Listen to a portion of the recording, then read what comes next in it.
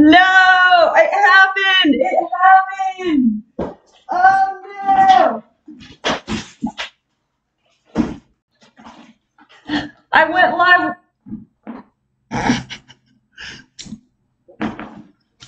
Hold on.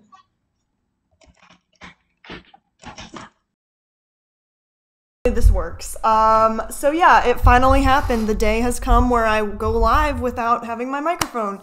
So anyways, today I have a blue mouth. I'm sorry if that is potentially really, yeah, of course I have my own TikTok open. Weird. It is weird. I don't know. I'm having a cotton candy shake from Steak and Shake. And I changed my mind about it though. Like, I don't want it now. So, first world problems. So anyways, you guys. Hi, BB Quartz. How are you doing? Sorry about my mouth though. Yo, TikTok is fire. Thank you. I mean, you know what I mean? Like, well, let me see if my microphone's working. And I changed my mind. Okay, I think it is. So anyways, today we are going to be talking about Sybil. I'm gonna be straight with y'all. I watched the beginning of the 2007 movie, but I watched the entirety of the 1976 movie, which we kind of voted on it, and we discussed how actually I was going to watch both of them, but I don't know, maybe we can make one for the 2007 one, because I hear that one is less accurate. Yeah, there's a lot that goes into it, so yeah, this is just going to be a chill one. Hi Jennifer, how are you doing? Yeah, the 76 version is the one I know. I know, it was weird watching it like the 2007 one. I was like, this isn't right. So yeah, we will be discussing the real Sybil because it is based on a true story. And like the theories that go around whether or not the real Sybil actually had multiple personality disorder or dissociative identity disorder, as it's now called. And yeah, anyways, I'm gonna be honest, you guys, I was expecting it to be just like Split. I was like, it's gonna be very vaguely accurate, but nah, actually, like, I'm sure that there's a lot of people with dissociative identity disorder out there who cannot relate to Sybil at all, and I think that's because Sybil is portraying an overt dissociative identity disorder, and I actually want to do like a video about this or something because it's really interesting how different they are being the same disorder. So I would be interested if anyone could found anything from it. Like, there were a lot of parts of the movie that I was like, okay, no, like, this is not, like, I don't want y'all to think that I'm gonna say, like, yes, this was so accurate. Probably not for a lot of systems, but for a lot of systems, I think that it is, you know what I'm saying? So Sybil is based on the true story of, and here we go. We got Shirley Adrell Mason. We got Dr. Wilbur up in here too. Because I know about Dr. Wilbur because she also worked with Billy Milligan, whom I used to be so strong about this, you guys. I used to be like, Billy Milligan for sure had DID. How dare you? No, I'm kidding. But now I'm like not 100% sure. But, and I don't know, how do y'all feel about Cornelia Wilbur? Because I guess one of the theories is that, you know, Sybil didn't even have DID, like, in the sense that she was convinced by Dr. Wilbur, which I can understand that point of view. Not that I necessarily agree with it. It's just that I understand how it seems odd for one psychiatrist to get so many dissociative disorder patients and then another psychiatrist gets none. Like, I get it, but that does not mean that they're, like, that doesn't mean, I don't know, I can't definitively say that means anything. So anyways, so Sybil is an art teacher suffering from dissociative identity disorder. She lived between 1923 and 1998. And she was diagnosed by the American psychiatrist Cornelia B. Wilbur, who was a really big person in the MPD community. Whether or not it was a good thing is up for debate. So in the movie, the audiences see how Sybil experiences several amnesic episodes. Yeah, I did enjoy that part of the movie. Was like, we'll watch some clips, but basically, I liked how at the beginning of the movie, they showed it from the alter Sybil's point of view, as in complete amnesia, which not all systems will experience complete total amnesia all of the time. So I'm not saying, like, obviously I'm not saying that anything from Sybil was, like, for sure every system experiences that. You know what I mean? But,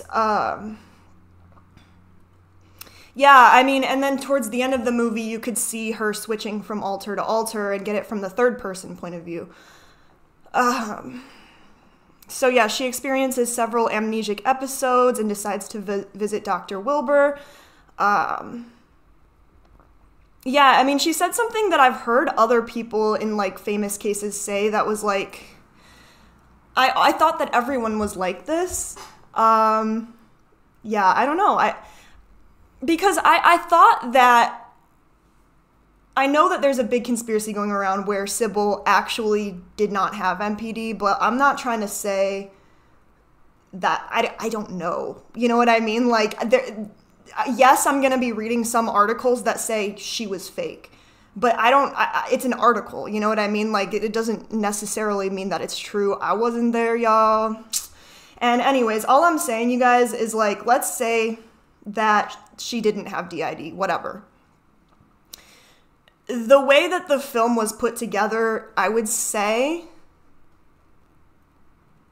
parts of it were accurate, but obviously I don't have DID, y'all, so I can't really say. All I can say is that I've, like, reached out to some system friends and just been like, hit me up. Oh, sweet, there's a YouTube video on Shirley Mason's story. Okay, so dissociative identity disorder in the DSM-5 is an individual experiences two or more distinct identities or personality states. MPD and DID are, I was going to say that they're the same thing, but technically they're not, because MPD is more what people thought that it was in the day versus whatever. I'm getting too much into detail with that. Hi, Jordan Hollister. Hi, Never Wonder. Hi, thank you guys so much for being here. Yeah, I mean, I was gonna do a video. I think I already made a video about why not to do Uber Eats. I was thinking about going live about that, but also, like, that's just my personal opinion. Okay, so the end of the movie ruined it for me. It truly did. Like I was saying to you guys, I didn't think the movie was terrible compared to Split, you know what I'm saying? But the ending was like, you lost me, fam. Like, I'd be interested, actually, no, yeah, what was that during the movie when, I'm gonna stop rambling in a second, I hope, she would, like, look into the mirror and see herself as another alter. I don't know. There were some things about the movie, like, and it's so vague for me to say that, yeah, there were some parts that I would say are accurate, but not others, but I can't tell you which at this exact moment. So yeah, I mean, let's read this article and then we will watch some clips. This is basically just, some people who say that, like, I'm not Sybil, basically. It's funny, the funniest thing was when you Google, Sybil, fake, or the truth about Sybil, there's just a bunch of articles that are like, Sybil exposed, and I'm like, that is exactly how I title my videos. So anyways, media images can be very powerful. When we see something, I mean,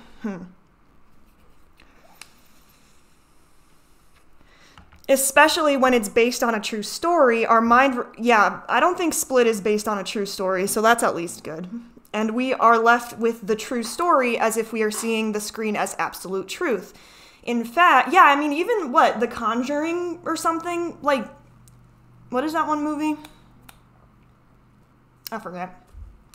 It's not Insatiable, but it's Insidious. Yeah, that one was based on a true story, but like, what's up, fam? Oh my god, what is this? Why? Thank you so much. What? This is actually, I think, the first super chat I've gotten, other than my sister, because support. Wait, any representation causes discourse. It's what we do with disclosure that matters. I think your channel helps with that. That's beautiful, honestly. Wait a second, you guys. You can see, like, hold on. Like, when you guys send stuff, it's the funniest shit I've ever seen. No, but seriously, thank you so much. Like, what? I actually, like, sometimes forget that you can even do that on my channel. But anyways, I don't know, you guys. Like, at the end of the day, please don't take any of things I say in my videos, or any videos for that matter, as fact. Like, when people comment on my video and they're like, thank you for this information, but I'm going to continue doing research, I'm like, as you should. You know what I mean?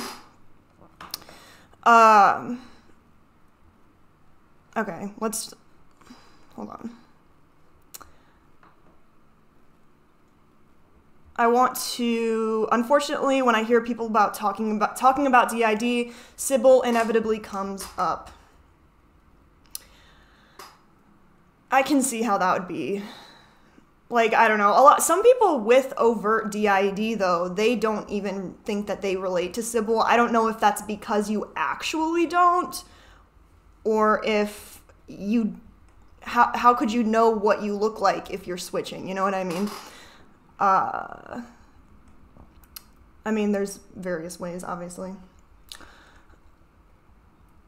Okay, so don't judge me, y'all, but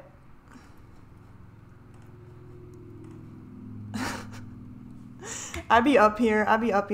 Okay, let's watch this part of the movie.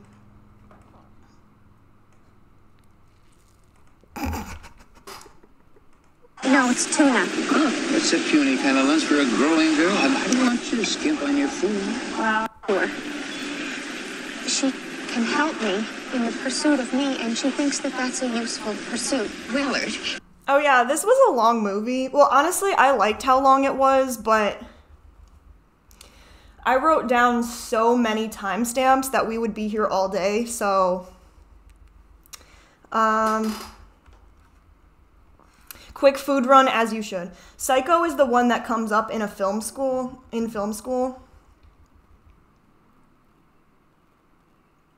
Man, we should be watching, yeah, because, like, even if they're so kind of like Split was, like, ridiculously unrealistic, it's good to review it, because it's, like, how are you supposed to know that? You know what I mean? Except for the supernatural parts, I feel. I have to ask my friends what they witnessed because I don't remember switches. Yeah, so I don't know. I'm curious if it actually is not like people's experiences, or if you don't know the way that your alters behave because you're obviously amnesia. I don't know, but whatever. Y'all know what I'm talking about.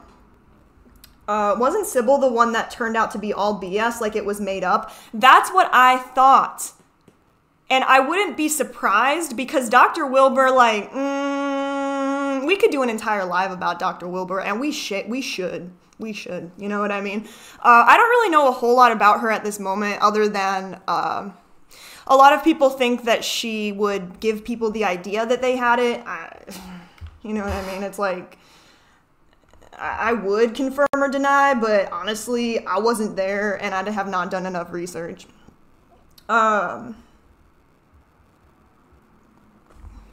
Seriously, Well, thanks for telling me. I'm not disappointed by your comment. I'm disappointed by the fact that the audio is off. Hold on. Ew. That's disgusting. Like, I don't even want to look at her face. You know what I mean? And, like, when... trigger warning for unalive. When Sybil tries to unalive herself, it's so sad, but because her mom is gone. She's passed away. But Sybil is still reliving in these trauma memories that happened years and years ago. And she's so defiant of these, not defiant, upset, I don't know, by these trauma memories that she'll literally, like, want to unalive herself so that she doesn't hurt. It was so sad. Wait, why is everyone putting an F in the chat? What happened?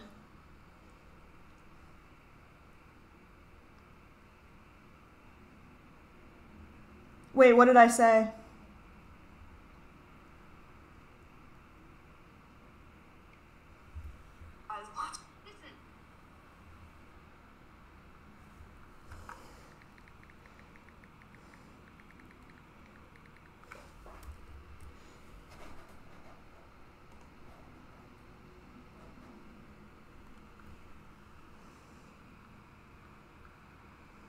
She's been...